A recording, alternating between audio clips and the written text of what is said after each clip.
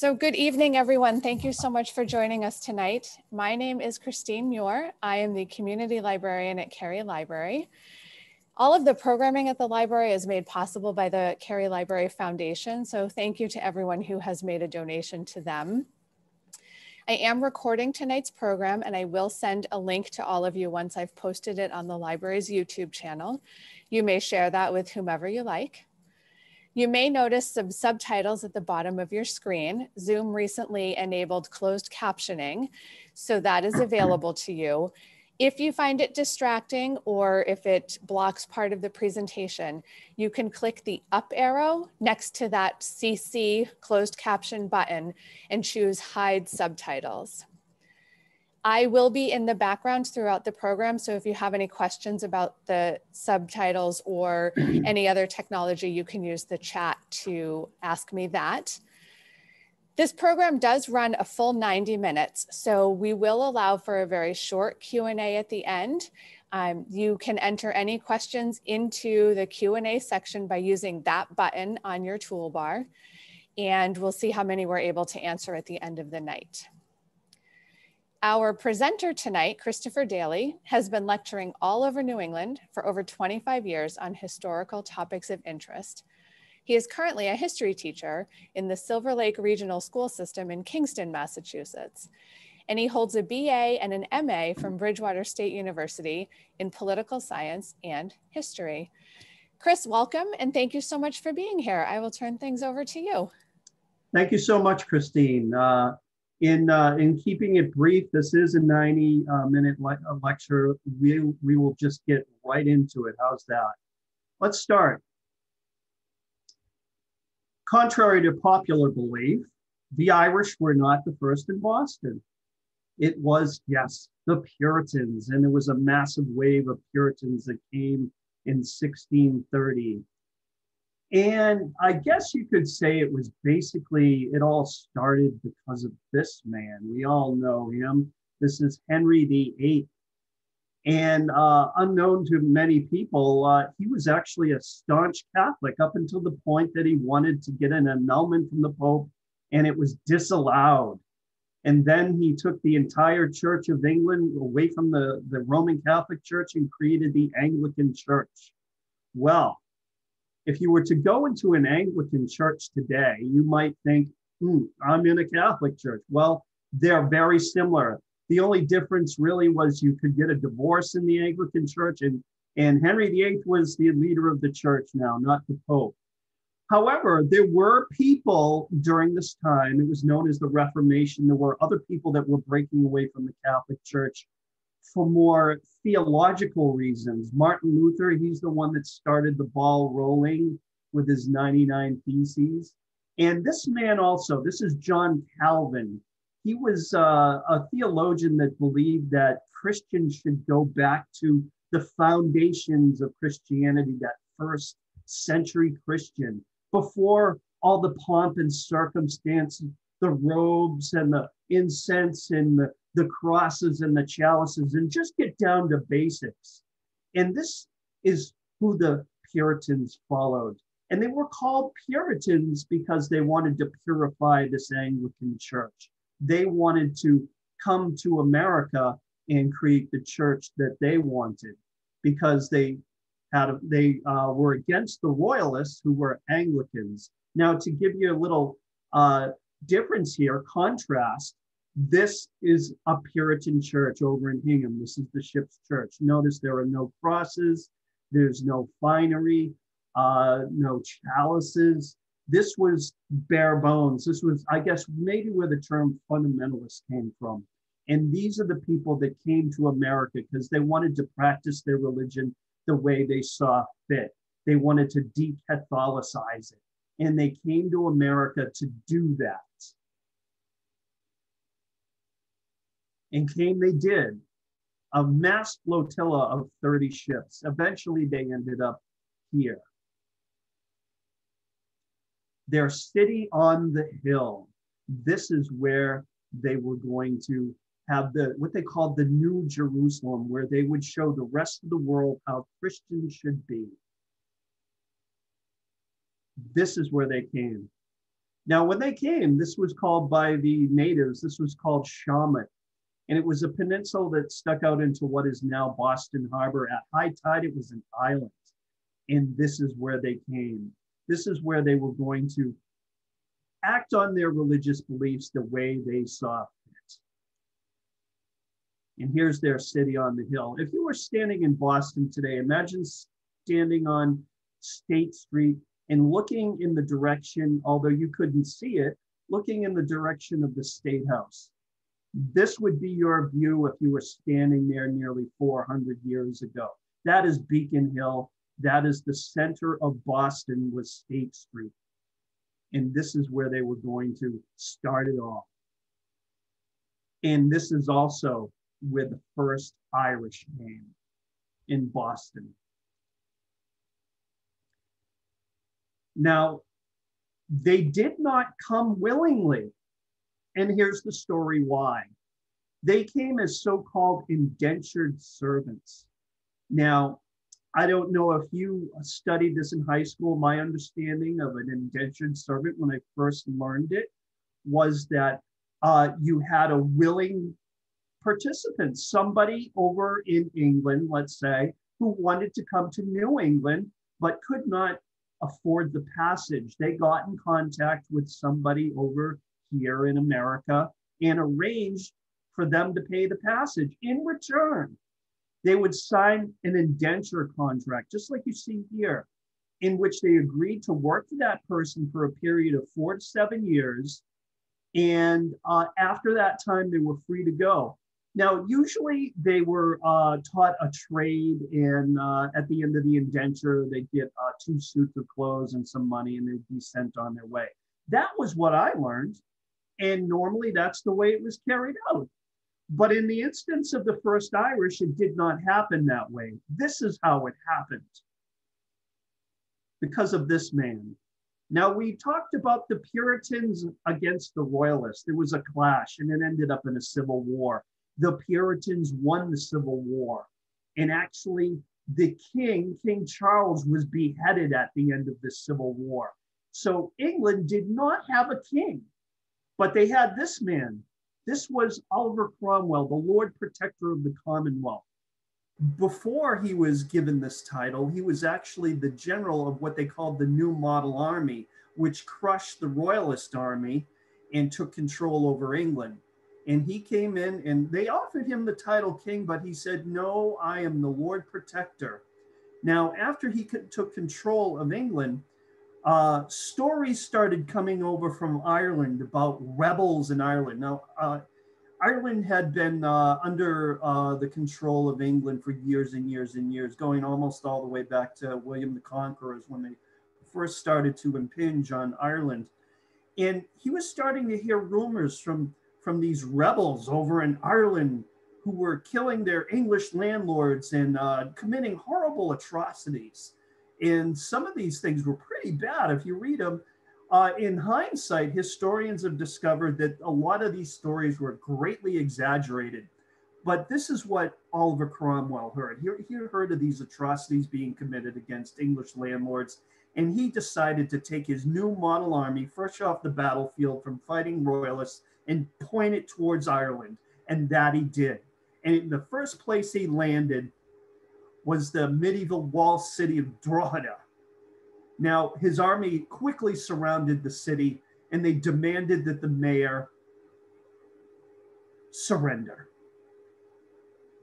And of course, the mayor did not surrender.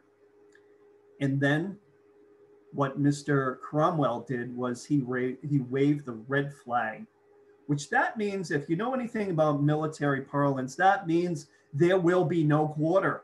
If we breach that wall, you can expect no quarter, no prisoners. And that's what happened. They had a long drawn out battle, and finally they got through the wall of Drogheda and they went on a murder spree. Now, the number that you're looking at right now is not the number of soldiers killed. This is the number of civilians murdered after this so-called battle, this massacre. Now, after that, he set his sights on another city because Ireland had not succumbed. They had not totally surrendered yet.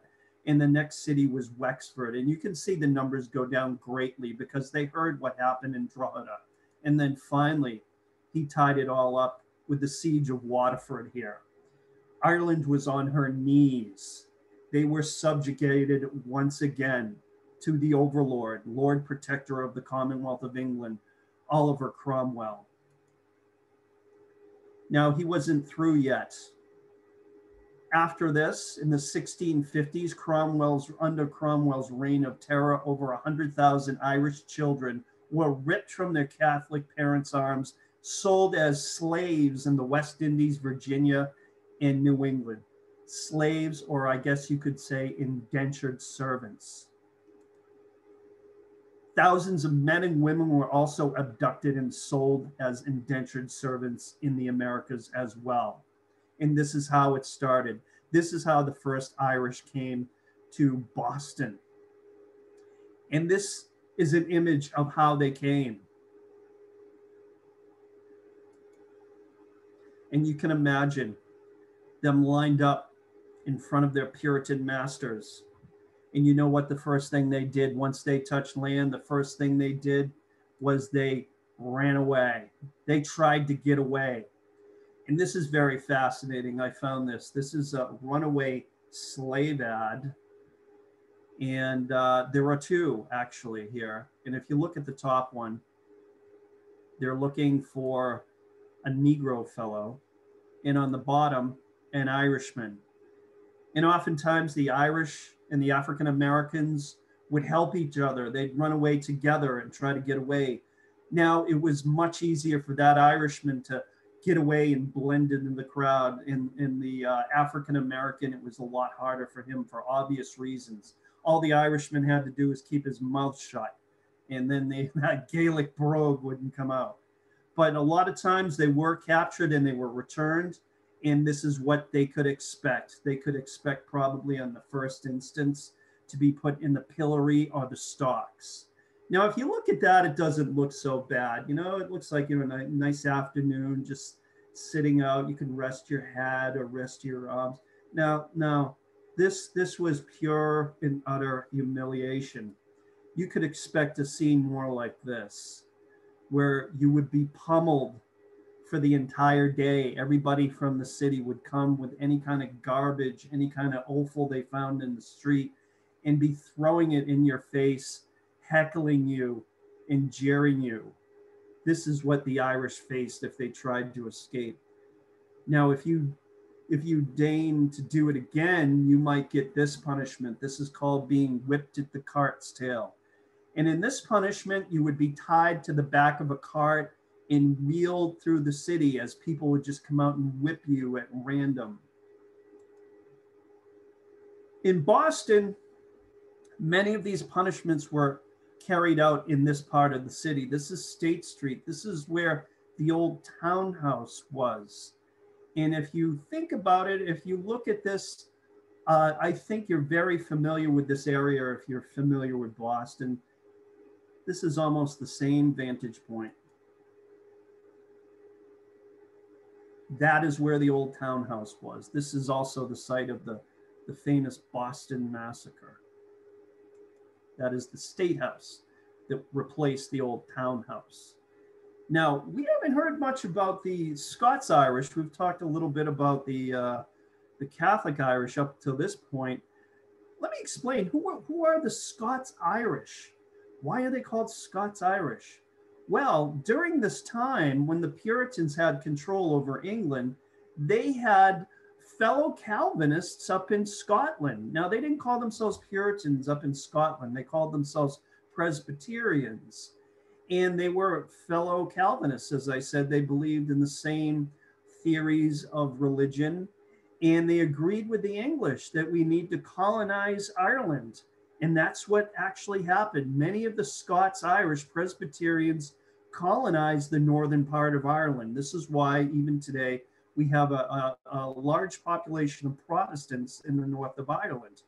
And everything was going well with them up until the Restoration.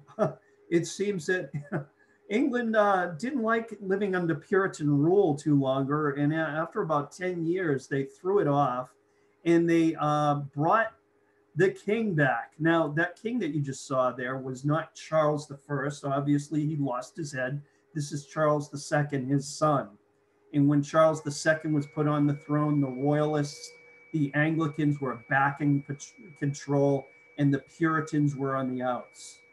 Furthermore, there was a law passed, and this was called the Sacramental Test of 1704. And this basically said that anywhere in the British Isles, including Scotland, there could only be Anglican ministers. And basically the Presbyterians were outlawed too. So many Presbyterians from Northern Ireland, these Scots-Irish, had been almost a generation now that they've been there, decided to leave and come to America because the Puritans still held sway in America, and they could join them in their religious fervor, their Calvinist fervor.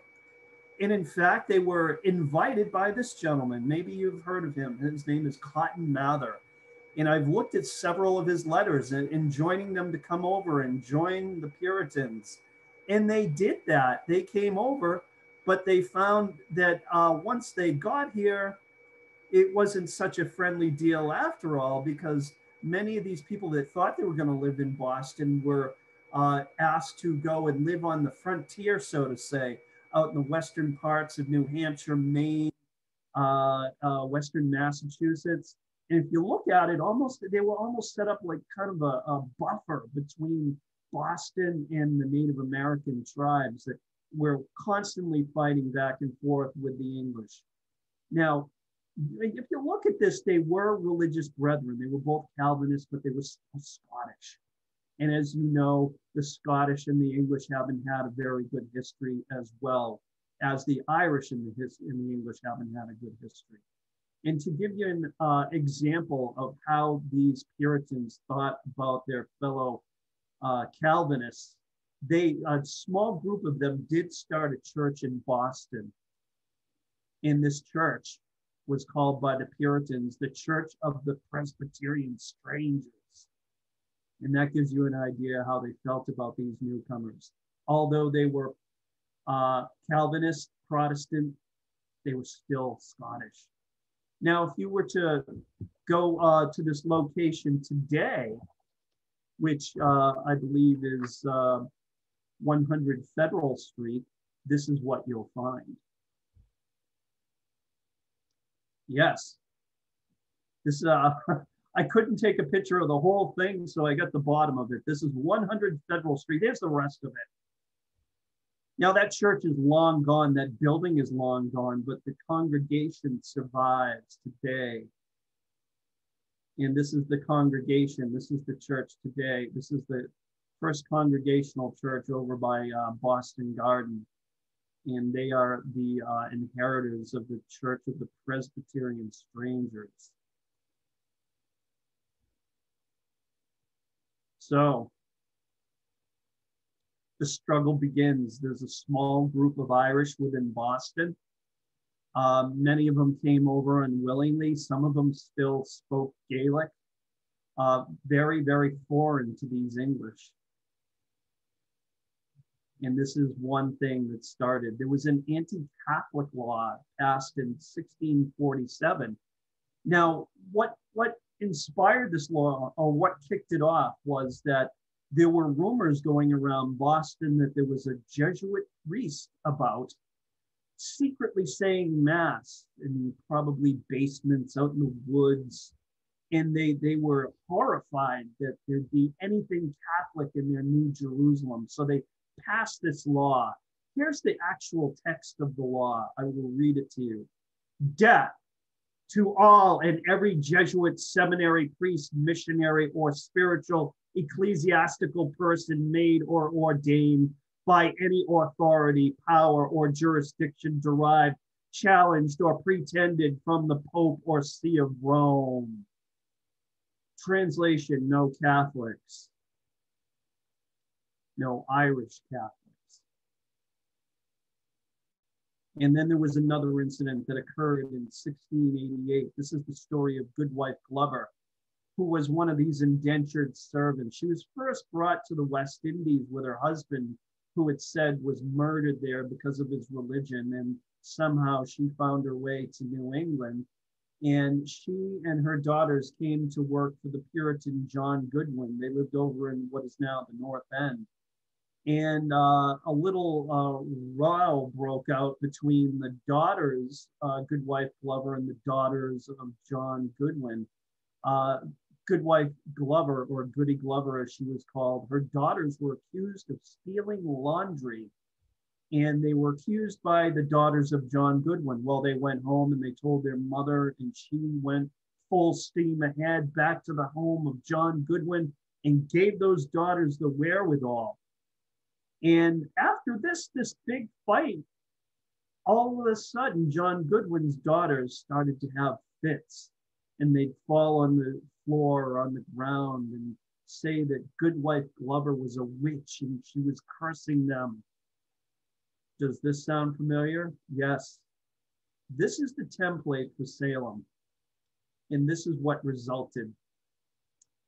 Now, Goodwife Glover, Goody Glover, was brought in before the magistrates, and she was accused of being a witch. Now, back then they had this. This was the manual on how to identify witches. And probably the first thing they would do when brought before the magistrates would be to ask one who is accused of being a witch to recite the Lord's Prayer, the Our Father.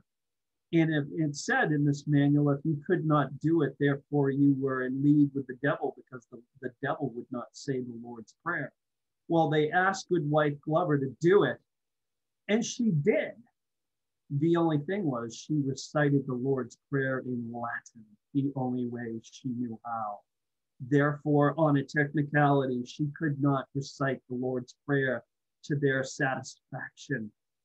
And she was also very haughty on the stage. She was giving them back talk as well, these high and mighty magistrates.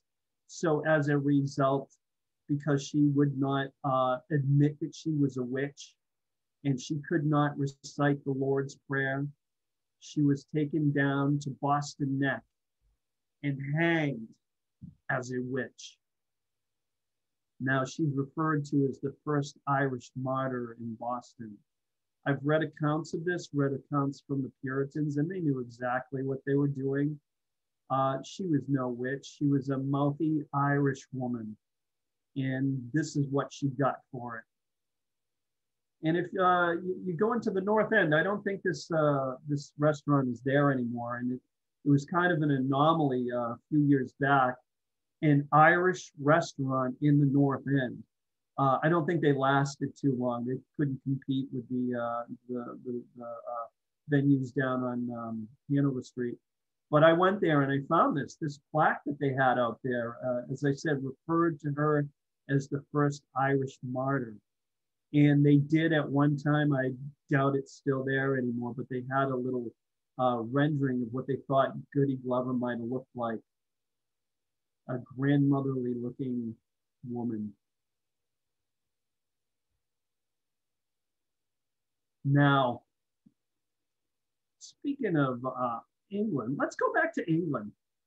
Now, in England, they have a holiday, much like our 4th of July. It occurs on the 5th of November, and it's celebrating something called the Gunpowder Plot. Now, you think, wow, oh, what's this? Now, here's the story behind the story. There were a group of unsatisfied Catholics in England who were probably facing some of the same bigotry as they were in Boston. They planned to blow Parliament sky high. The way they planned to do this was they had secreted barrels of gunpowder into the basement of Parliament. And they were waiting for when there was a full session, and they were going to light that gunpowder up and blow Parliament sky high. And you're probably thinking to yourself, why would the English be celebrating this? It was foiled. The plan was found out. It's because this man who was supposed to be guarding the gunpowder was found out, and his name is Guy Fawkes. That's what they also call it now. They call it Guy Fawkes Day. It's still celebrated in England today. Now, Guy Fawkes was found. He was arrested. and they were able to stop that gunpowder from going off. He was taken here to the Tower of London, and you know what they do to people in the Tower of London. It wasn't before long he gave up all of his Confederates, this group of Catholics that had planned to blow Parliament sky high. And here's a rendering of what they might have looked like back then. Now, they were all put on trial. And in Great Britain, they were put on trial for treason, betraying one's country. Now, this is probably, or was probably, the worst thing you could ever be convicted of in Great Britain. Because once they were convicted and they were sentenced, the sentence was horrific. It was called to be hanged, drawn, and quartered. Now, what would happen would be that the prisoners would be drawn to the gallows, dragged to the gallows, put on the gallows, the noose would be placed around the neck, and then they'd pull the victim up, strangling him within an inch of his life, and then letting him fall, gasping for air. And it's at this point that he would be tied to a table and cut stem to stern, and his innards would be removed. Sometimes these men were still conscious. And then if that wasn't bad enough, after that, they would be quartered. And this is what a typical quartering would look like. Each of your limbs would be ripped off of your body, and then your head would be severed and put on a pike on London Bridge to warn anybody of committing treason against the great British Empire. Now, you're probably thinking, why is he talking about this? What does this have to do with Boston? Well, this holiday, this Guy Fawkes Day, translated over to Boston, but it wasn't called Guy Fawkes Day over here. It was called Pope's Day. And in Boston, this is how it was celebrated. Each neighborhood would make an effigy of the Pope, and they'd cart it around the city to each of the other neighborhoods, and the other neighborhoods would try to tear it apart as best they could. And at the end of the day, the neighborhood that still had the effigy of Pope somewhat intact won the day. And there was plenty of drinking and carousing, as you can see from this depiction. Now, this Pope's Day was an absolute affront to anyone that was Irish. And this was recognized. And it was recognized by this man. You might know him if you look on your dollar bill, if you look on Mount Rushmore. Yes, that is George Washington. Shortly after the British were evacuated from Boston, mainly due to an Irishman, Henry Knox, bringing cannon down from Fort Ticonderoga, Washington witnessed this. He was appalled, and he put an end to it. He said, I have men who are from Ireland in my army fighting for freedom. We're fighting against this. This will stop.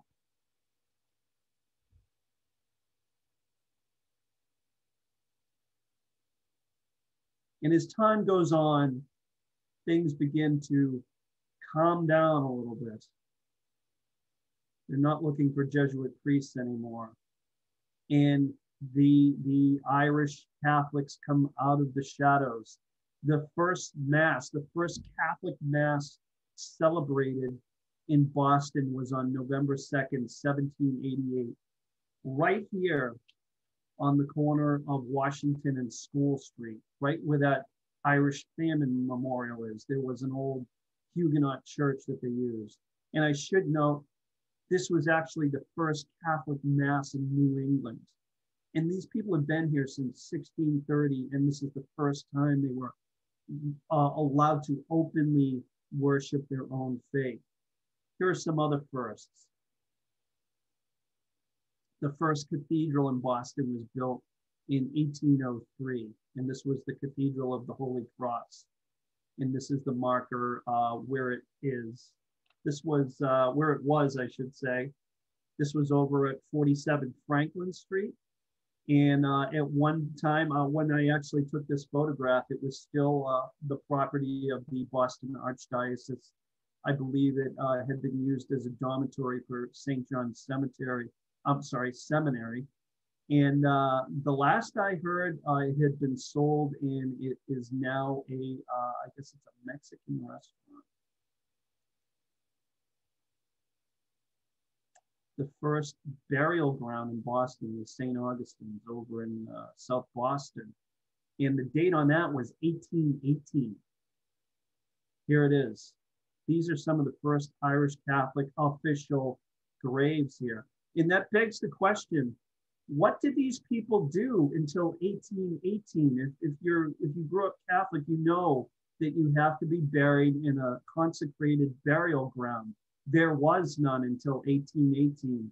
We know that there were Irish burials. This is a picture of two Irish burials. They were usually put in paupers' graves. They knew that they were Irish because of the artifacts found on them.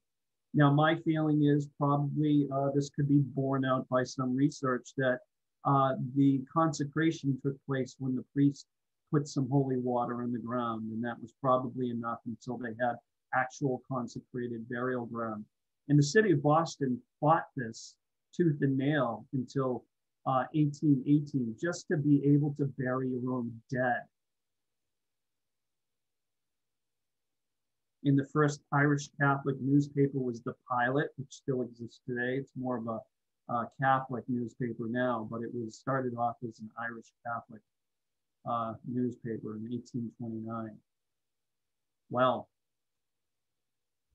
most people, if you go out in the street today and you say, how did the Irish come here? They'll say, oh, it has something to do with a potato thingy. When did that happen? The 1920s or something? I don't know. Actually, it didn't. It started in the 1820s as a trickle, as I say. The famine wouldn't be for another 20 years in the 1840s. And this is why it started. If you look, there were many British laws passed against Irish Catholics in their own country. Now, Great Britain is running the Irish, the island of Ireland.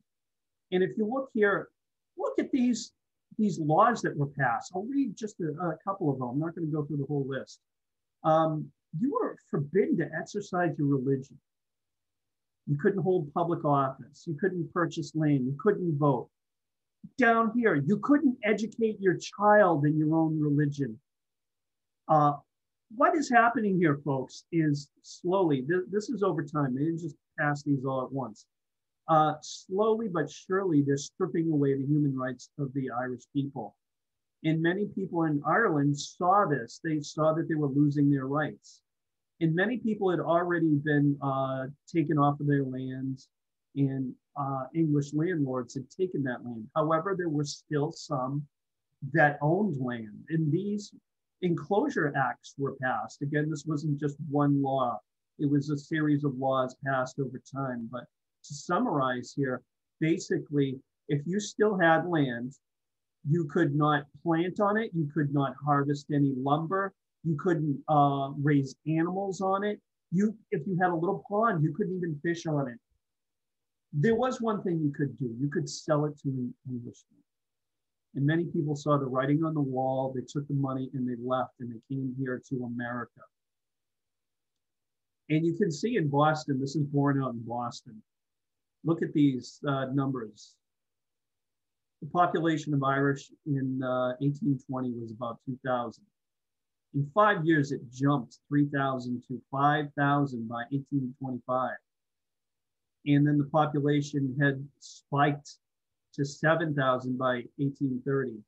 Now, if you put this in context of the total population of Boston was around 61,000. So this is beginning to be a big population of Irish in the city. And now we're talking the mid-1830s. We're not talking about Puritans anymore. We're talking about the descendants of the Puritans, who are now being referred to as the Boston Brahmins, that high class that lives up on Beacon Hill. And you had these people who controlled everything with this group of Irish now. And trouble starts immediately. We start seeing problems. Here are some of the early conflicts. There were many, but I'm only going to talk about a couple here. Although this did not happen in Boston proper, it's close enough to talk about. This actually happened in Charlestown. The area that it happened in, Charlestown, was later given over to Somerville. So if you want to visit the site today, it's actually in Somerville. There was an Ursuline convent on Mount Benedict over in Charlestown. Now, this was a convent, but it was also a school for girls. And you would think that it'd be a school for Catholic girls, but no. Actually, the Boston Brahmins sent their daughters here because they knew it was a first-class education. They educated the girls in the classics, music, you name it, they learned it there.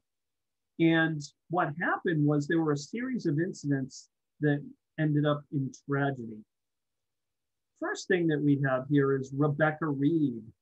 Rebecca Reed was actually of Protestant stock, you might say. She wasn't one of the Brahmins up on Beacon Hill. Came from smaller means, you might say. And she came on a scholarship to the convent to get an education. Now, from all that's been told about her was that she did well. She did so well, it was said that she was considering becoming a novice and converting to Catholicism to later become a nun. And then mysteriously, she just disappeared. And then this appears, this manuscript that she wrote called 6 Months in a Convent, in which she told of these horrible tortures that the nuns were committing and how they were trying to brainwash the girls and how they were chaining them to the walls in the basement and all these horrible things. None of it true. People read this, but they believed it. They didn't know what to think. And then another incident happened where the music teacher, this is Sister Mary St. John, was teaching her class. And it said, I think it was in August. I guess they had the school all during the summer. God bless them. I'm a teacher. I wouldn't want to teach in that kind of weather. But she lost her temper somehow. She threw down her baton. Her class did something, or we don't really know what. And she stormed out of the convent. She ended up in the parlor of one of the leading Brahmin families, complaining about the day. Pretty soon, the governess or the Mother Superior, Sister Mary St. George, arrived. And she sat down with Sister Mary John. And by this time, she had cooled down and she was embarrassed and she was worried that she was going to be punished. And nothing like that happened. She was welcomed back into the convent. Sister Mary St. George probably understood the trials and tribulations of a teacher during this time. So she was welcomed back. What was the story? The story was that she was dragged back, kicking and screaming, and that she was being held there against her will. Well, pretty soon the selectmen of Charleston got wind of this, and a lot of people were complaining about it, and they approached the convent and they banged on the door and they demanded entry to inspect this convent and find out what's going on here. And Sister Mary St. George, the Mother Superior, actually stuck her head out of this window right here and told them where to go. And they were not too happy. They went to the bishop, Bishop Fenwick, and they complained.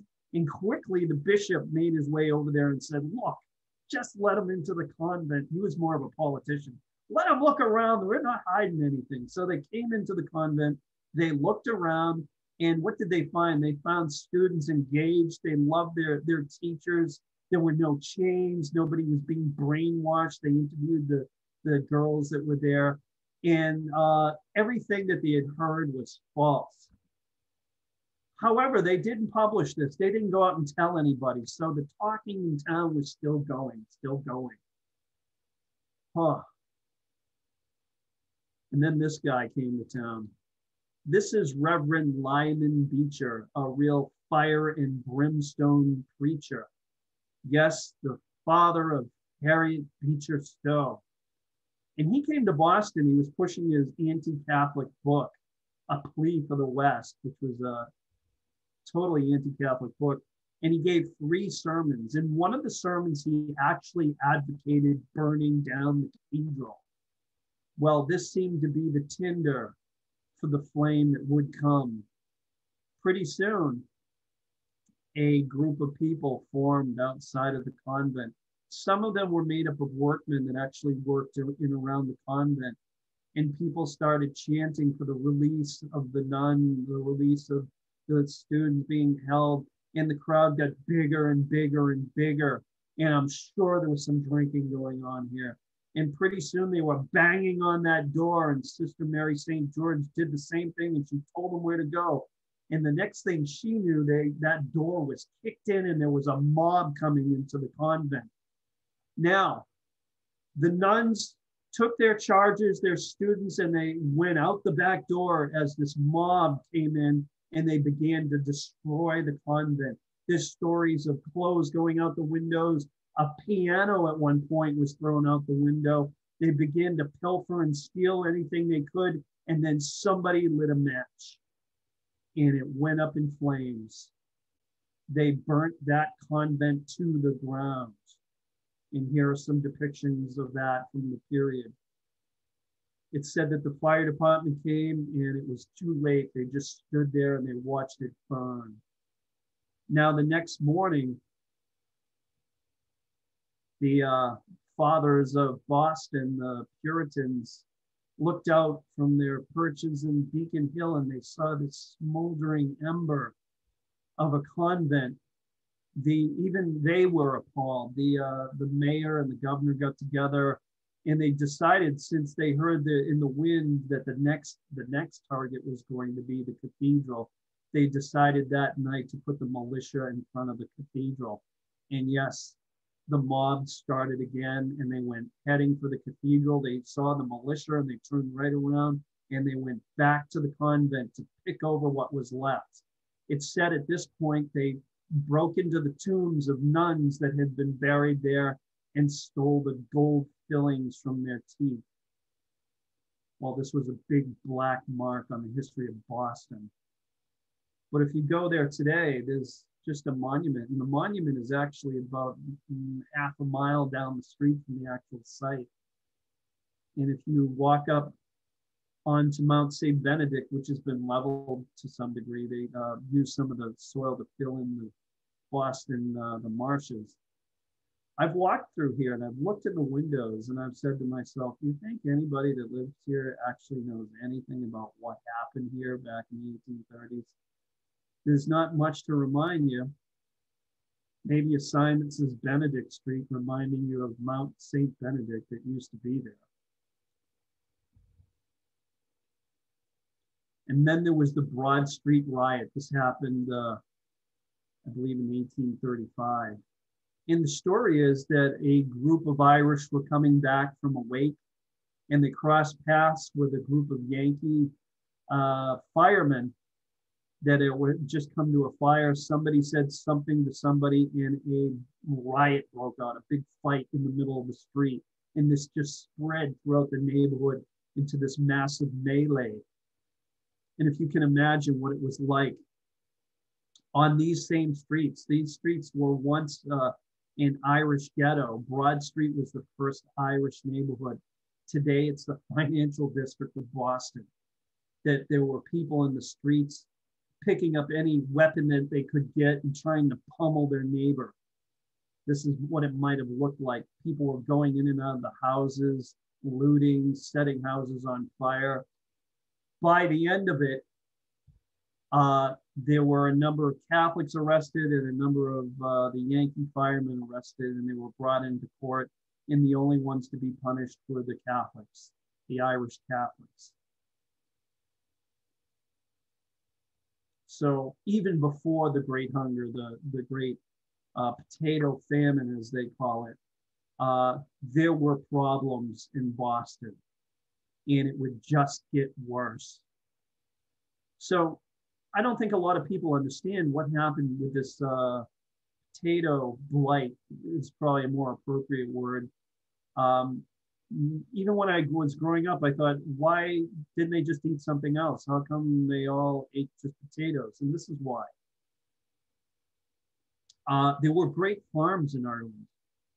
They grew everything: wheat, barley, corn. Now, these farms were owned by the English landlords, and tenant farmers worked them, the Irish tenant farmers, who generations before their ancestors owned the same land. And they were relegated to these little plots of land that they were able to plant their own food on. Here you can still see these enclosures here. And they had to plant something that could keep them alive for a year. And they had these small little plots of land that they could plant this on. And the potato was perfect for that. You could plant it, and just in a small patch like this, you could plant enough potatoes to live on for a year. And then the potato famine hits. That food source is gone. Now, these people are working on these giant, estates, you could call them, and farming the real food. Meanwhile, they're starting to starve to death. And this is what happened. The government initially under Sir Robert Peel was a little bit more sympathetic than it would be later. And they set up soup kitchens, they set up workhouses, things to try to help feed these people who had run out of their food source. Meanwhile, they're still growing all these other crops and shipping them out for profit, not giving them to their own people. And then there was a change in administration, and the new prime minister was elected, Lord John Russell, from the, they called them the Conservative Party back then, or today we call them the Liberal Party, but today you'd call them conservative, because they believed in laissez-faire government, as little government intervention as possible. And they removed the soup kitchens, they removed all the workhouses, and they just believed if you let things run its course, it'll kind of shake out in the end. And in fact, they believed, the common belief among these folks was it was the Irish, it was their own fault that this happened anyways. And then it just got worse, and people started to die by the thousands. And then the poor laws were passed. And essentially Parliament took a hands-off approach, and they put it all on the landlords who didn't live in Ireland. And they said, basically, it's your problem, you take care of it. And what happened eventually, these people became so weakened by starvation that they couldn't work, and therefore they couldn't pay their rent, and they were evicted in great numbers. Here you see, this is a depiction of a family being evicted from their cottage. And then they were just sent out into the wilderness to survive and eat whatever they could find, whatever they could scrounge. And these are actual drawings made by reporters from life. If they had photojournalism, you could imagine what this is kind of like Ethiopia in the 80s. People are starving to death. And this is in the papers all over the world, this great starvation that's going on. And this really brings it home here. You've got a family here. If you look closely, what's going on here? The son, he's trying to eat what's left of his shoe there.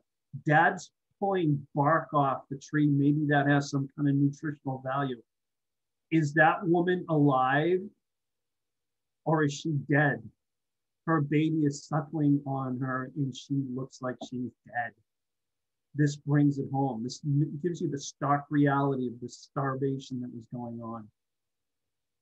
And people just began to die in the thousands. And I have to give a kind of credit to the Yankees up on Beacon Hill. At this time, they actually filled up a ship full of food called the Jamestown, and they sent it over to Ireland to help the people.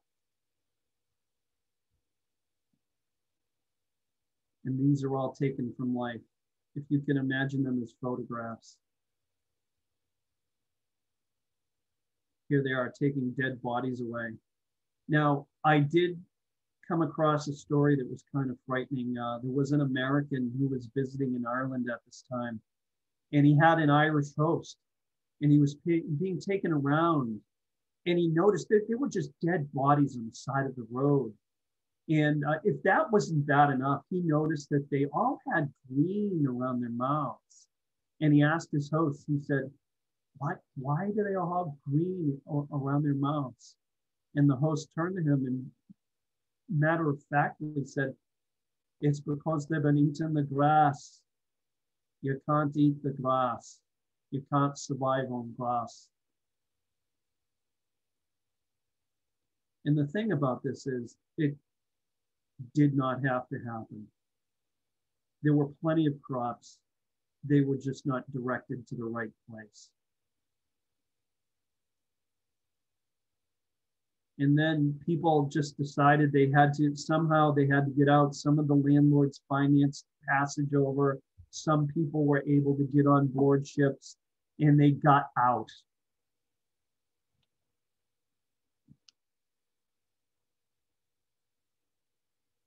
And the total population of Ireland dropped by 25%, either through immigration or death. And this is how they came to America, on these packed ships.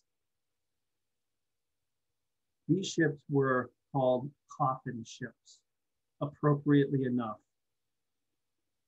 And if you can imagine taking a voyage that could take up to 2 months on this packed ship with the people that already were sick, what the results would be. And I look at images like this, and I remember my days teaching about the Middle Passage, where the Africans would be packed in the tight pack, loose pack. I'm not saying that this is that, but it reminds you of the conditions, and the same conditions are going on here. There are contagious diseases. People are vomiting on here. They're defecating. You can imagine the stench of this hold.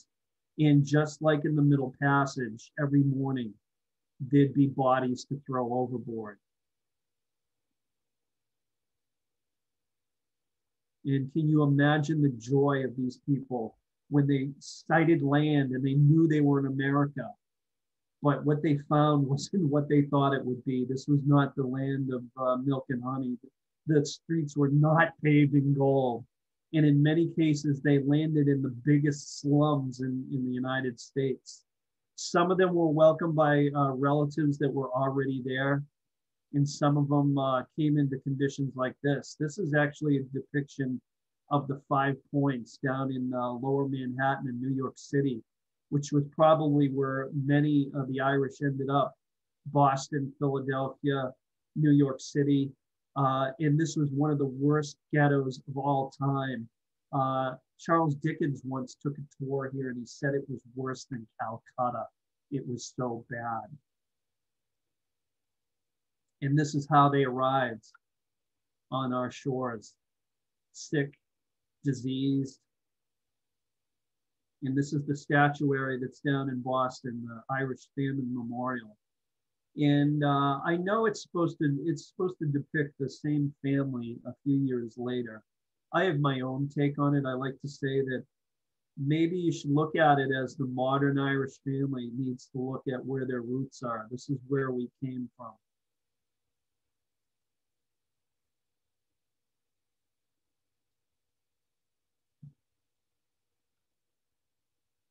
And this is what they came to in Boston. The Irish settled in areas of Boston where the Boston waterfront, the Battery March, Broad Street, the North End, and East Boston. Southie or South Boston wouldn't be settled by the Irish for years to come. These were the original places. And they came here. This is an aerial shot of Boston taken from a balloon in the 1850s. It was mainly wooden tenement buildings. And they came in and they were shoved into sheds, barns, stable, low ceiling garrets, basements, cellars, under the most unsanitary conditions imaginable. Boston was already full. When these Irish immigrants came, it was like a tsunami of humanity. If you can imagine, 1 year, there were 75,000 Irish that came to Boston alone. This brings it to light a little bit. One survey indicated that there were 67 toilets in 118 houses inhabited by 540 immigrants. 17 of those did not work. They were out of order. One sink might serve a whole stinking tenement building. One outhouse, an entire neighborhood. Disease continued. People continued to die when they got here. And these were the conditions that they lived in.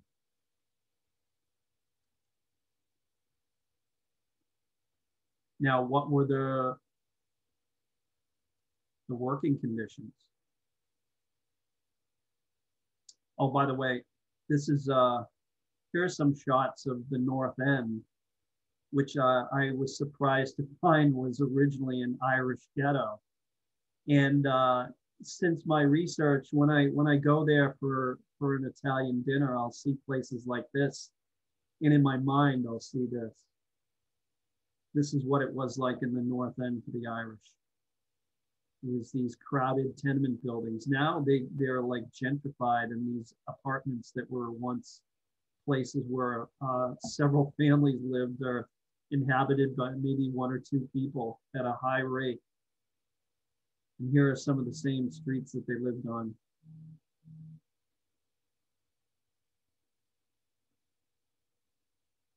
Now, of course, these were taken much later after the famine, but it was still an Irish neighborhood by then. Now, here were some of the working conditions. Now, if you were a woman, you had basically two options. You could be a washerwoman who spent her life on her knees scrubbing floors, or you could be a chambermaid, somebody who worked for the Brahmins up on Beacon Hill. Both, either way, worked for the Brahmins probably. But this is the options you had open to you back then. If you were a man, there were many more options. You could be a waiter. However, you couldn't be a barber. Believe it or not, the African Americans had the corner on the barber market. All barbers in Boston were African American. Now, you have to think about this. Most of these Irish that came to Boston were farmers. There are no farms in Boston. So they had to get what they could take. Here's another job option for you if you got here, working in a grocery store. I guess this would be the equivalent to a 7-Eleven or a Cumberland Farms.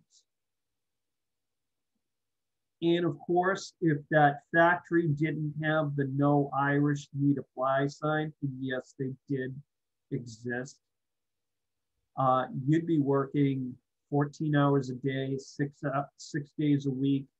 In the wintertime, you'd be freezing. The summertime, you'd be sweltering.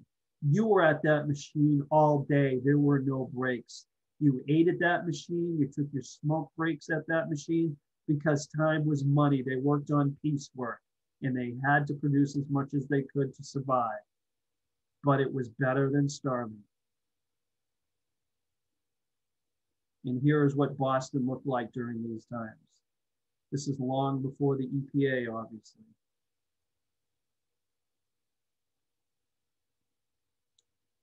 And of course, there were the longshoremen, the men that worked on the docks, loading those ships. They didn't have big cranes and containers back then. Everything was brought on and off the ships by men, and they were Irish. And here's what the waterfront looked like back in those days. And here's a shot of what that same waterfront looks like today. And of course, you could be a ditch digger, a blacklegs, a muckraker, some of the hardest labor you can imagine. A lot of these men, these first generation Irish that came to Boston, simply worked themselves to death. Many of them were dead before they were in their 50s because of the hard work. And to show you this hard work, this is much of what they did. They built Boston, and it started with the raising of Beacon Hill. They took down the soil in Beacon Hill and started to fill in the marshy areas around Boston. And this graphic shows it brilliantly. Here's what the Puritans found in 1630, that Shawmut that became an island during high tide. And this is what the Irish did to it. By 1830, they filled in the Mill Pond area. And then next was the Great Cove area, the West Cove area. And you know, it's interesting, if you ever go into Boston, you go into Chinatown and there's a street called Beach Street, and you're like, well, where's the beach? I'm in the middle of the street. At one time, that street went to the beach. And of course, the end, the Great Back Bay project, which by that time, sure, there were steam shovels. And a lot of the soil came from Needham and Wellesley. This is what the Irish did. This is what the Irish did to Boston. They made it the Boston we know today. And because of this great flood of Irish humanity into Boston, of course, there was going to be a backlash. And it took the form of a political party. This party started out as a secret society called the Know Nothing Party. It said that they would have these secret meetings, and the members were told if anybody asked them what went on in the meetings, they were told to say, I know nothing, kind of like Sergeant Schultz in Hogan's Heroes. They later morphed into the Native American Party, and they had a platform, kind of a dichotomous platform. On one end, they were anti-immigrant, they were anti-Catholic. But on the other end, they were abolitionists and they wanted to free the slaves. This party was very short-lived. They would disintegrate within 10 years. And the faction that was the abolitionist part of the party would eventually become known as the Republican Party, the modern Republican Party, the party of Lincoln.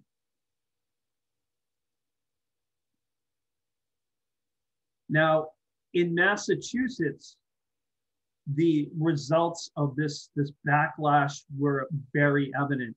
In the election of 1854, the American Party, or the Know Nothing, swept every state constitutional office, including the governor.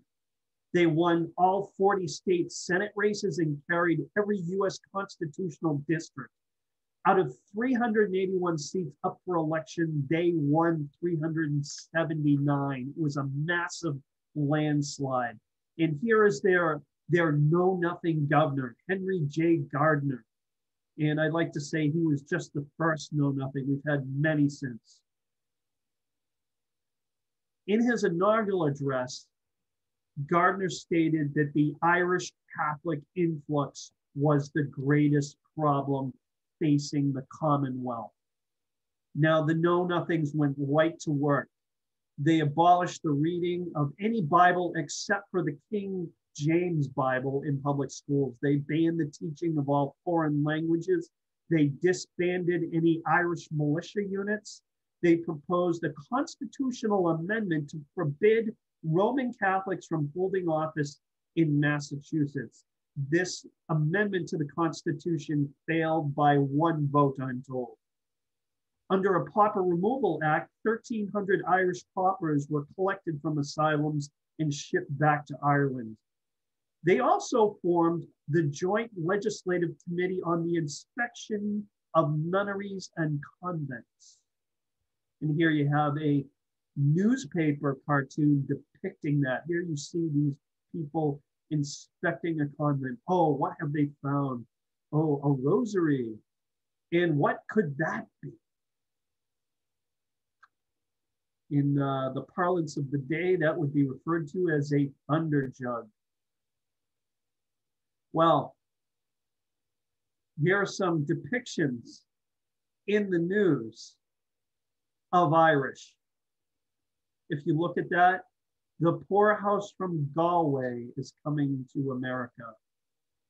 Here's one I like. You have to look at this one very closely.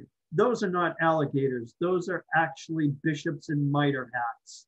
And you can see the Vatican looming on the horizon, threatening these innocent native, so-called Native Americans. And here you have it. This is a nice Irishman. He's depicted very nicely compared to what you're going to see here. This is the typical way that they would depict Irish in the newspapers. And our friend Thomas Nast was responsible for a lot of those, if you're familiar with the Tweed era. Yeah, ape-like, ne'er-do-wells. They don't work. They just sit around and drink all day and fight with their wives. This is the typical depiction of the Irish. And again, here you have sitting on a powder keg of rum there. And oh, God forbid they get involved in politics, because you know who controls the Irish. I think they were saying that up until about 1960. And here we have another group in America at the time that was not too well liked. Seems that they were liked a little bit better than the Irish. Here's another one. So who would you like as your nurse? Florence Nightingale or Bridget McBruiser? And here we have Lady Liberty grabbing this ne'er-do-well Irishman by the neck before he destroys civilization. Well, after a while, the Irish had had enough of this, and they started to organize. Now, started with Patrick Maguire. He came from Ireland he came to Prince Edward Island from Ireland in 1838 at the age of 14, moved to Boston, became a printer's apprentice. He got involved in real estate and became very wealthy. He established the Republic, an Irish Catholic newspaper. And his goal was to strive to get Irish elected to city positions like the Common Council or the Board of Aldermen. And he started to work with the liberal Brahmins. This is why I call this the age of cooperation. Some of the old Yankee started to work with these Irishmen. And then there was Patrick Collins. He came from County Cork in 1844. His father died at a young age, like many of the politicians I'm about to tell you about. 1868, he became a state legislator.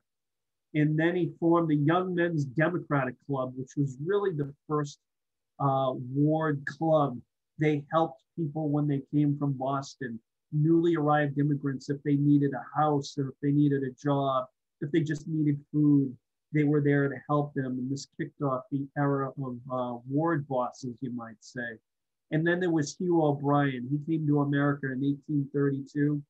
Became a successful businessman. And in 1875, he was elected to the Board of Aldermen. And then eventually in 1885, he became the first Irish Catholic mayor of Boston.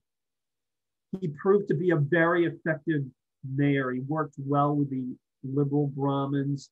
And he was the actual mayor that laid the cornerstone for the Boston Public Library. And he served 3 one-year terms as mayor. And then Patrick Collins becomes the second mayor of Boston. Well, as I said, this started out the age of the ward boss, and probably the most quintessential Boston ward boss of them all was Martin Lemansky. He came in 1859 and he grew up selling newspapers, shining shoes, running errands, and he worked his way up to ward boss. And as I say, he was the quintessential ward boss. If anybody needed anything, they came to Lemansky. He was called the Boston Mahatma. And he founded the Hendricks Club over in the West End of Boston near North Station. And this is where people came if they needed help, you know, and they got it, but it was not free. He asked one thing of you. If you got help from the Hendricks Club, if you got help from the Lemansky, he required you to vote the way they wanted you to. They controlled entire blocks of voters. And he became very, very powerful. Now, there were some men that I guess you could say studied at his knee. They were somewhat proteges, you could say. Let me introduce you to them. Here's a young man by the name of Johnny Fitzgerald. He's from the North End, very connected. He was involved in politics over there. In fact, whilst meeting with some of his political operatives. There was a reporter nearby, and he was trying to listen in, and he didn't catch his name completely. He heard Fitz. What he thought he heard was Honey Fitz, not Johnny Fitz. And the name Honey Fitz got put in the newspaper, and that's how he became known as Honey Fitz Fitzgerald. And over in East Boston, there's P.J. Kennedy, and he ran a tavern over there, and this is where politics happens. He eventually ended up as a state rep from Ward 2 in Boston, and he ran the East End. Now, a few years later, another young up-and-comer emerged. And this was James Michael Curley over in the south end of Boston, not to be confused with South Boston. This is bordering on Roxbury over in the southern part of the city. And he had an interesting story unto himself. Let's talk about old Honey Fitz. Now, we must know Fitzgerald, Kennedy, you know where this is going.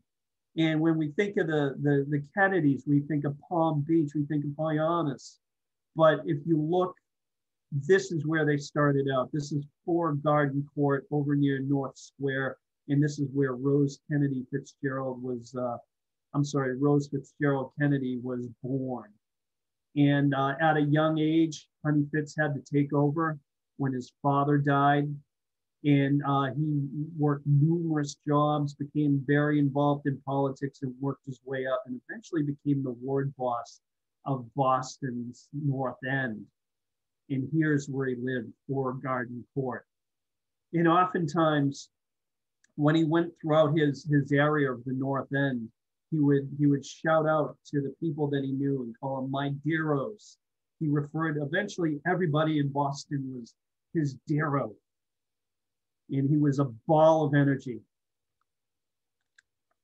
And then we had P.J. Kennedy. This is an old picture of him later in life over in East Boston.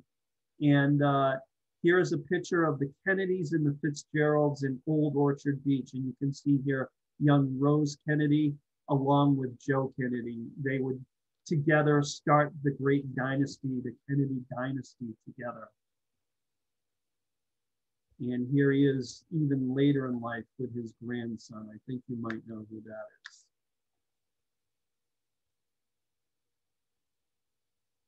And then we have James Michael Curley, another one whose father died at a young age. His father was one of those ditch diggers that I referred to earlier, a big man. And he was challenged to go pick up a big boulder on the job. And he went over there and had a brain aneurysm trying to pick it up. He left his widow with 2 sons. James Michael was one of them. He had to leave 8th grade and go to work as a pharmacist delivery boy to help his mother out. And he lived right down here. This is the area in the South End where he lived on Northampton Street, which today, if you go to University Hospital, it's right in back there. Now, the actual address was next to this old tenement building. So I'm imagining it probably looked a lot like that tenement building. And young James Michael had to go out and work. And as a clerk, he was told by many people that he had the gift of gab. And one time, one of his patrons said, "Boy, you got the gift of gab. You've got the blarney. You should be a politician." And he took it to heart. And he decided to run as city councilman. He got himself elected. But it was here that he ran into trouble. Here, he formed the Tammany Club, which was over on Hampton Street. And he took Lemansky's model to the nth degree here. He helped everybody in and out. He helped his constituents so well, it got him thrown in jail. And this is how it happened. One of his constituents came to him and said, "Oh, James Michael, I didn't pass that postal exam." And he said, "How come?" "Well, I couldn't spell Constantinople."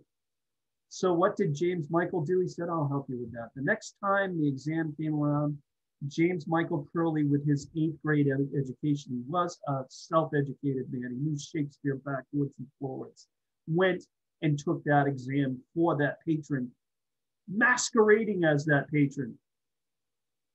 And what happened was that he got caught and he got sent to jail for it. And this would follow him for the rest of his life. You'd think he'd be done.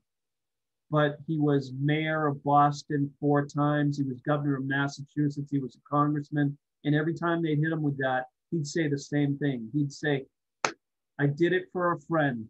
And that solidified him with his constituents because they knew he was willing to go stick his neck out for them to the point of going to jail. And he got elected over and over and over again. By the way, if you want to visit the site, this is what it looks like today. The building is no longer there, but you can still see where it was. Now, Mayor Collins ended up dying midway through his term, and there was going to be election. And of course, Martin Lemansky had his man all lined up. The only thing was, young Johnny Fitz wanted to be the 3rd mayor, and he went against his mentor, you might say, and he ran against Lemansky and the Brahmins up on the hill, and he started to blame the Brahmins for all the troubles of the Irish. And his club was over in the North End on Chandler Street. This is the Jefferson Club, and he ran a great campaign. His campaign said that Boston could be bigger, better, and busier. And people believed him and they elected him. And he did just that. He brought business into Boston. He brought it into the 20th century. The thing was, because he was on the outs with the Brahmins up on the hill in Beacon Hill, they started to accuse him of nepotism. The old ward boss thing was still going on. There were lines up and down the hall, people wanting to get jobs, this and that. And a group was formed called the Good Government Association. Curley would later call them the Goo-Goos. And they would hit him with these accusations of bribery and nepotism, and he would not be elected for the 2nd term as mayor. And it was here that he was the mayor of Boston, this beautiful Victorian, I guess, Greek revival mansarded building in Boston down on School Street, which was replaced by this. Oh, I'm sorry, not that. This. Yes, this is the current City Hall, which I'm sorry, I'm not a fan of brutalist architecture. I think it's obnoxious. Anyway, Honey Fitz loved being mayor. He did get elected to another term after he was out for a while. He skipped a term, came back. You can see here 1906 to 1908 to 1910 to 1914. Now, he decided to run for a 3rd term. And I'll tell you about that in a minute, but this is a few pictures of him.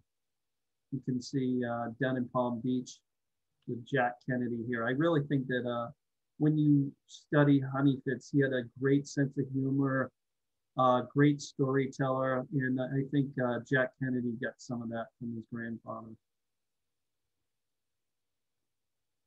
Here you can see him there. And he loved people, he loved being there. And if you want to visit him, that's his grave. And that is in St. Joseph Cemetery in West Roxbury. And there is another memorial there was another memorial, and that was the John F. Fitzgerald Expressway, which if you're old enough, you can probably remember sitting in traffic there. That's since been removed. Of course, we know it's the Rose Kennedy Greenway, and it's on top of what we call the Big Dig, or what we did call the Big Dig. That brings us to the mayoral race of 1913. Honey Fitz decides to run again, and his opponent is James Michael Curley. And they run against each other. And at first, Honey Fitz is ahead in the polls. He's doing really well. And like I said, he was a fireball. He'd be at every little meeting, every organization in the city when there was an election going on. There's stories of people having wakes, and all of a sudden Honey Fitz would show up at the wake and glad hand everybody and blow his way out of the wake. And the widow would look at everybody and say, I didn't know my husband knew Honey Fitz. And, you know, he didn't. But he was ahead in the polls. And Curly was just this little known city councilman. Then something happens. Every night after campaigning, Fitzgerald would love to go to this old, I guess you'd call it a roadhouse outside of Boston. And that's where he would relax and kind of wind down after a day of campaigning. Now, he didn't drink. He was a teetotaler, believe it or not. And many times he'd break into a song, Old Adeline, Sweet Adeline, and he would do that, you know, on cue, probably every night at this roadhouse. But this particular night, he was dancing with his favorite cigarette girl, this young Irish girl named Toodles Ryan. And it said that he gave her a kiss on the cheek. Now, the thing is, one of Curly's operatives was in the tavern, in the roadhouse at the time, and witnessed this horrible act of lechery. And before you knew it, there was a letter that was sent to Honey Fitz's wife, outlining what he had done. And if you can imagine, he came home to his wife, young Rose is sitting there next to her on the stairs of the stoop when he came in. And she had this letter, like, you got a lot of explaining to do, like Ricky Ricardo. And he talked his way out of it. He said it was simply a platonic kiss. She's a young girl. I gave her a peck on the cheek. It was nothing of the sort. There was no kind of philandering going on or anything. And what this letter, the object of the letter, was to make him drop out of the race because he thought this would be blown up. He refused to do it. He refused to drop out of the race. He refused to submit to these tactics. So you can imagine James Michael Curley is watching the papers. He's wondering when is Honey Fitz going to drop out? It didn't happen. So Curley went to Plan B. Plan B was to put an ad in the newspaper. And in the ad, Curley said he would be doing 2 lectures. One would be Great Lovers in History, Cleopatra to Toodles. And the next would be Great Libertines in History, Henry VIII till present. No, I think this was the last straw. Honey Fitz saw the writing on the wall. He knew where this was going to go. This guy played hardball. Sometimes they call Curley the first modern politician. Honey Fitz dropped out of the race. James Michael Curley became the 4th mayor of Boston. And you can see him here. This is a perfect picture. He's kind of the gangster politician almost. Now, when I studied him, he was quite almost like a split personality. I'd be reading about him. I think, what a nice man he was. What a good man. And then I'd read a couple pages later, what a bad man he was. So what I'd like to present to you in closing, this is the good, the bad, and the Curly. So you could say he was the last of the ward bosses. He was called one of the first modern politicians. Here's the good Curly. At the Tammany Club, he'd often give Christmas dinners to people. He'd find the homeless homes, jobs for those who need it, and bring people in out of the cold. There's one story that comes through his chauffeur, his driver. And Curly would often work late into the night at City Hall. And the driver would be waiting for him. And it'd often be, he'd come out and it'd be a common site near the City Hall was this gentleman named Mike, who was a drunkard, and he'd be leaning against the pillars. And oftentimes Curly would just go up with, a sawbuck in his hand and put it in Mike's hand and say, Mike, here's the money I owe you. And this was not in front of cameras. There were no reporters there. People didn't know this until after he died. That was the good Curly. Another thing he did was once he came into the office of mayor, he ordered that all of the scrubber women be given mops. Let that sink in. I showed you a picture of what a scrubber woman did earlier. They were down on their hands and knees with brushes. What this man did was he gave them dignity. And I should mention that his mother was a scrubber woman. That was the good Curly. And you can see through the years, it's funny. As I said, he got elected 4 times. And it seems like it was every 10 years he'd get elected and people get fed up with him and then they'd forget, and 10 years later get elected again. So the bad Curly, of course, is, you know, the Tootle story that we just mentioned. And also, if you look here, his first year in office, he bought this mansion. And even then, on a mayor's salary, he could no way afford this. And of course, the screams of bribery and corruption came forward. And he claimed that he had investments with this plumber, who oddly enough, his name was Daley. And that's where all of his money came from. And we know that was not true. Here's an example of the graft he would pull. He was crooked as a shillelagh, you might say. A roofer came to him one day and he said, "Oh, Mayor Curley, could you help me get a job?" And Curley looks through and he says, "Okay, here's a school over in the West End. I want you to go over there. And this is how much it's going to cost. I want you to put the bid in a lot higher." And he did that because he would skim off the top. He would take the residual. So that's not even the end of the story. The roofer went up, climbed up on his ladder to take a look at the roof. The roof was perfect. He thought Curley made some kind of mistake, and he went back. He said, "Mayor Curley, it must be mistaken. There's nothing wrong with that roof." He said, "No, just go up there and make like you're doing something and come back." That's the crooked Curley. Also, he had quite a temper on him. There was an editor named Enright who was constantly writing editorials against him, claiming that he was crooked, he was taking bribes, whatnot. And this happened quite a bit. Curley had a remedy for this. If somebody wrote an editorial like that, he'd simply sue them and they'd go away. Enright persisted until one day he met Curley on the street. He was coming down Washington Street and he saw Curley. Curley wound up and smacked him right into the jaw and knocked him to the pavement. And then when Enright came to, Curley was standing over him and hurling invectives at him. Now, can you imagine Marty Walsh doing that, or Mayor Menino? I don't know how he got away with it. He remained in office. There's other examples also. One example is he actually, a political opponent's surrogate was on the radio, WBZ, I think, bad-mouthing Curley before an election. Little did he know, Curley was the next up. And Curley went into the booth while he was on the air and pummeled him right there on the air. Still maintained his office. And in later years, after he lost elections, as you can see here, it looks like the 20s.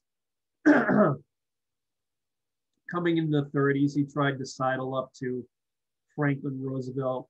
Roosevelt quickly found out what he was and distanced himself. And then he lost his last election. Now, the last years he was in office as mayor, he was getting kind of older and he was looking for places to put his money. It said that he had 2 safes full of cash in his house. And this is a example of the con man getting conned. He came in contact with these people from Nevada who claimed to have a silver mine, and they wanted him to invest in the silver mine. And he thought that was great. He flew out there and they showed him the silver coming right out of the tunnel. But what he didn't know was they went around and stuck pieces of silver in the dirt, and they conned him into giving them all their money. And then they started to peddle political influence down in Washington using his name.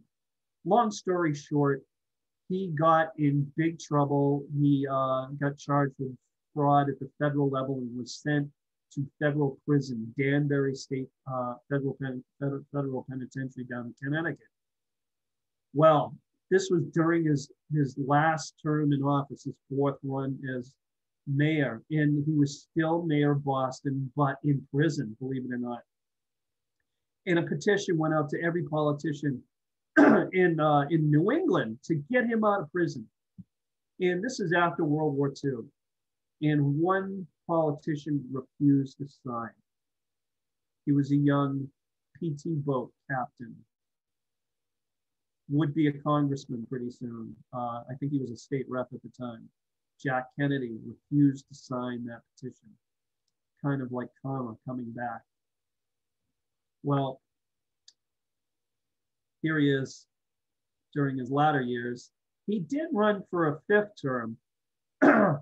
As you see here, I think the next picture shows him, number 5, but he lost. And he, at this point, he was pretty destitute. He had run out of cash, and he kind of became the sad figure hanging around the State House. The story I'm about to tell you comes from Tip O'Neill, who was a young congressman at the time, Thomas O'Neill. Curley came to Tip O'Neill and he said, look, Tip, do you have anything that I could do for you? Any jobs to, make some money, raise some money for you? And Tip O'Neill knew the whole story. He knew what Curley had been through. Plus, Curley had had some really hard times. Several of his children had died in the last few years, which Curley would later think was God punishing him for his nefarious acts. Anyway, Tip said, okay, I've got a deal for you. Go out and try to raise some money for me, okay? Get some donors, and that's what you can do, and I'll pay you a salary. Curley was on that until donors started to come to Tip O'Neill and say, Tip, I thought I gave you $15,000. Where's the rest? And it was going into Curley's pockets. Well, the old Curley was still active. Now, in his latter years, you'd think he would have gone out like this, but he didn't. He went out with somewhat of a bang. There was a book written by a local author called Edwin O'Connor called The Last Hurrah, which was 100% based on Curley, and everybody knew it, except it's a fictional book, and the mayor in the book is called Mayor Skeffington.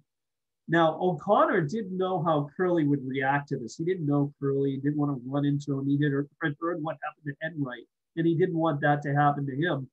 And then one morning, he was getting out of his car near the State House, and he saw James Michael Curley. They locked eyes.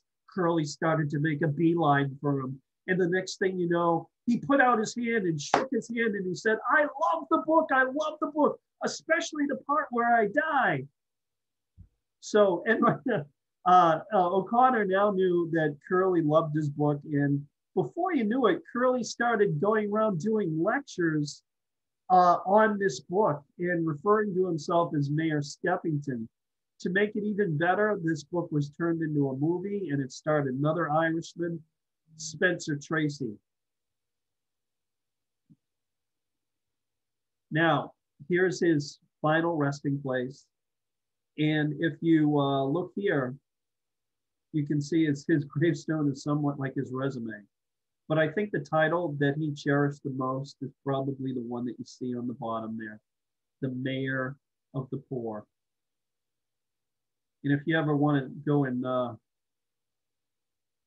well, this is how they sent him off after he passed away in the early 50s, because he was a one-term governor of Massachusetts. And I'm told the line went up and down Beacon Street. And I've met several people that were in that line. And if you'd like to go and sit down and have a chat with James Michael Curley today, you can go down to Faneuil Hall. And I always say, maybe which one is the good Curley, which one is the bad Curley? That's kind of funny.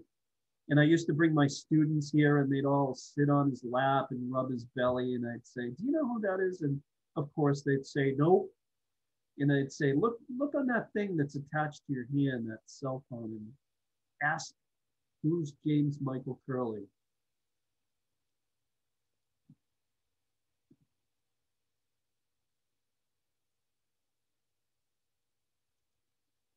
Well,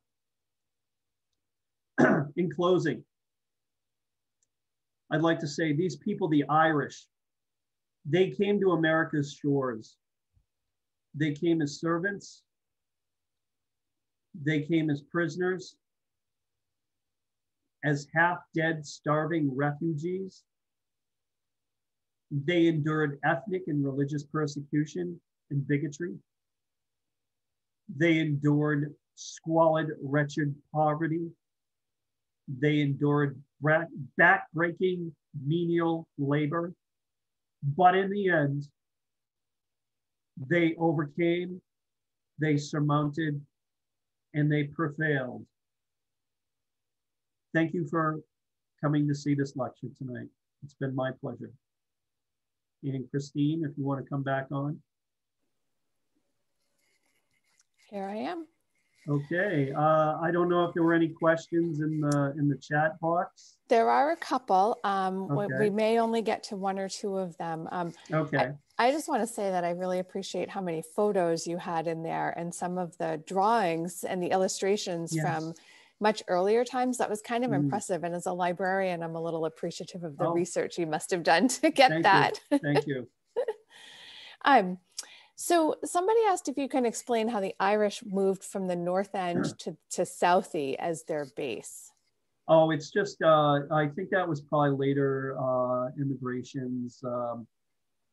Different parts of the city changed. You had like the Italians and the Jews kind of moved into the North End and pushed the Irish out that way. So, and also in the South End, you had a big African-American population come in. So I think that's probably why they ended up going to South Boston. Also, South Boston was probably seen as the suburbs, probably a better place too back then. And that might have been a reason for them to move out there to Dorchester and South Boston, more of a place that wasn't so packed.